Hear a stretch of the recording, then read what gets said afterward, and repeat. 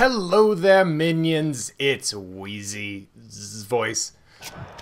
Today we're gonna watch a gameplay of Modern Warfare 3, and I'm gonna just talk to you about my initial thoughts on Modern Warfare 3 after the first full launch weekend as we watch this long countdown.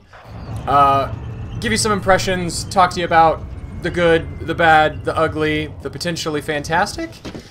So in this gameplay, I was completing a challenge, I believe, probably a daily challenge for using tac stamps to get kills. I don't know if it required it to be with the battle rifle, but that's what I'm using. And this battle rifle is actually quite a solid weapon. Yeah, I was checking my daily challenges. Hey, guess what? Unlike Modern Warfare 2, just like Modern Warfare 2019, you can check your daily challenge progress in the game. For those of you who are around here, you know that I talked about with Modern Warfare 2 2022. What I wanted was essentially, oh man, I almost had a good set there. What I wanted was Modern Warfare 2019, which is my favorite Call of Duty game of all time. I just wanted a slightly better version of that. And Modern Warfare 2 changed so much stuff. It did time box perks and all the things I've complained about for a year on Modern Warfare 2. Bad maps, blah, blah, blah, blah, blah, blah.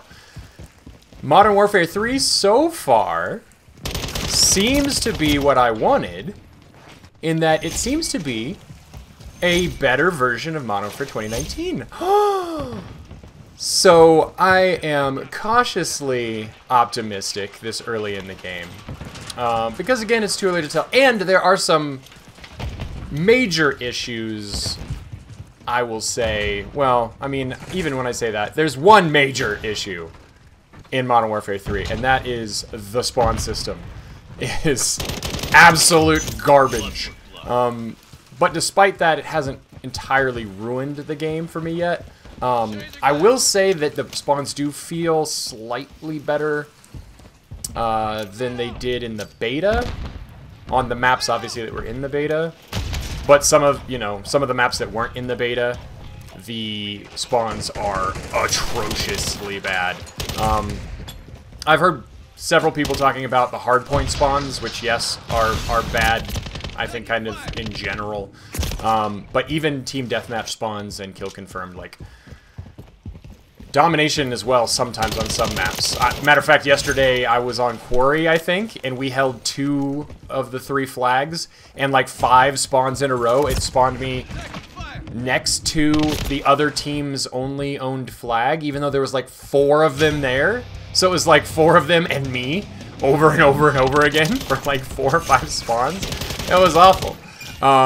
So that is something that they've already improved from the beta, so they are capable of improving it. Will it get completely fixed? Call of Duty spawns are never perfect, right? I'm not expecting that. But I would say right now, in Modern Warfare 3, they are the worst Call of Duty spawns I can remember experiencing. That doesn't necessarily mean they're the worst ever, because, you know, I didn't play a whole lot of some of the more recent Call of Duty games, like in Infinite Warfare and Ghosts and shit like that.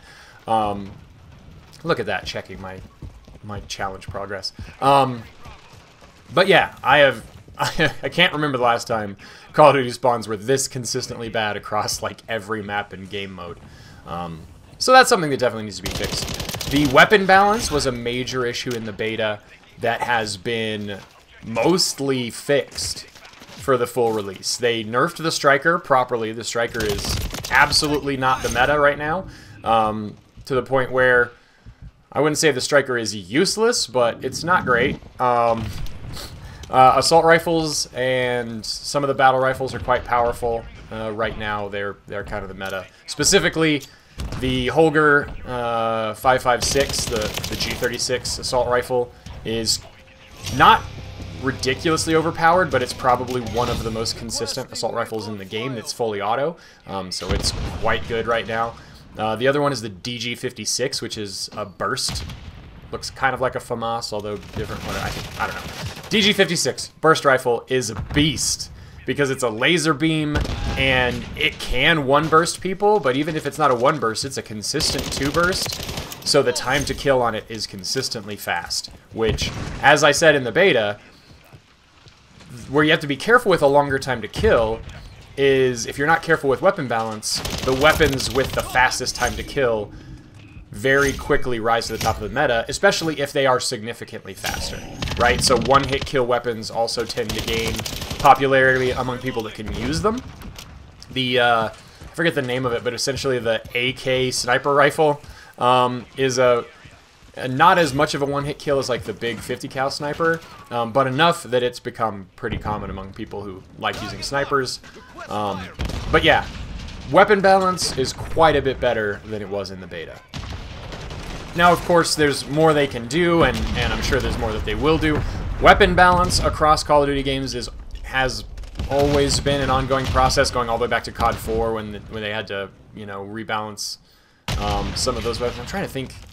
Actually, did they even rebalance CoD 4? Anyway, since early on, weapon balance has been something that has needed to be worked on, and I guess probably since Modern Warfare 2 is when they started spending more time rebalancing weapons, when they had to fix like the Akimbo 1887s and stuff like that. But anyway, right now, those are my two biggest concerns with Modern Warfare 3. And that said, they have not they have not ruined my enjoyment of the game. I was about to say they have not significantly impacted my enjoyment of the game. Every time I get fucked by a shitty spawn, it's really irritating. I'll be on a good streak, and then literally, you know, like a 5-6 kill streak, and then the game will literally spawn 4 enemies 15 feet from me. Like, it'll flip their spawn to right next to me, and it's just like, how dare you? But in general, I'm really enjoying the game. You know, it's at that point right now. Maybe it's the honeymoon phase, although I didn't have a whole lot of that with bad Call of Duties, where it's just playing really solid right now. I do really enjoy the longer time to kill. It gives you time to react to things. It puts an emphasis on gun skill. And I just think overall makes the game feel more deliberate and more tactical, and it feels a lot less like you just get insta-deleted by bullshit. It does make it, I won't say more frustrating when that does happen, but since it's a lot more rare, because you basically have to be killed by, like, either an overpowered weapon, which, like I said, the DG56 might be the worst offender right now, along with the G36, other than the one-hit kill snipers, which is just how they work. Those can still feel like, oh man, I just got instantly deleted. But other than that, it's really playing really solid. I'm realizing that even though I stand behind what I said in the beta, that there weren't really any Modern Warfare 2, original Modern Warfare 2 maps that I really disliked. There were some that were my favorites and some that weren't. That's still true, and since those are the maps that are in Modern Warfare 3, it has led to a good experience with all of the maps so far. That said, there are definitely some that are not my favorites. And I, you know, realize, man, these are a lot bigger than I remember. Quarry is way bigger than I remember it being. Again, which doesn't make it bad, but can make some of the game modes feel a little bit more running simulator-ish. Karachi is another one of those that feels really big. And even though they have a lot of paths, they manage not to feel like labyrinths or mazes like some of the modern Modern Warfare 2. The most recent Modern Warfare 2 new maps did, where they felt just random and stupid. So I'm enjoying the maps, even though, you know, some of them aren't my faves. And some of them are, like I said, quite a bit bigger than I remember.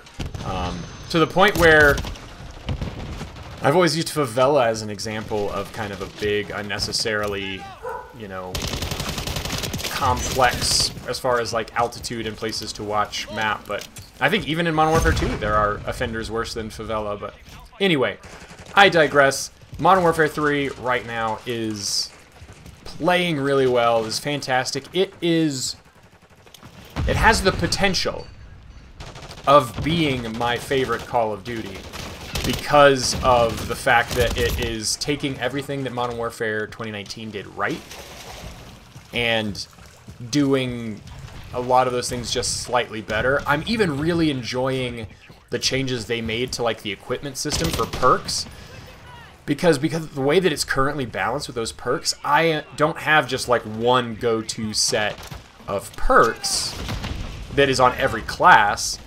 I have different setups of perks and combinations of equipment based on the playstyle of the weapon I'm using in that class. So I'll probably make a video to go through some of those examples of kind of the classes and the weapons that I'm enjoying.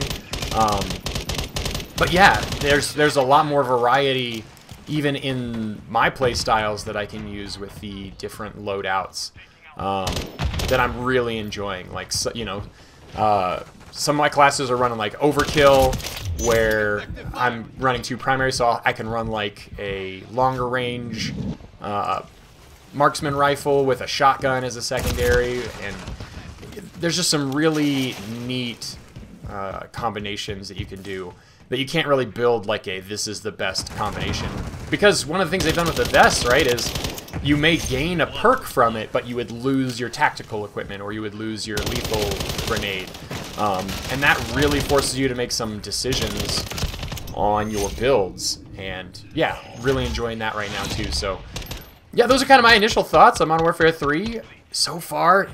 For the multiplayer, at least, it is fantastic. I'm really enjoying it. Let me know what you guys think. Oh yeah, look, reload canceling's back, right?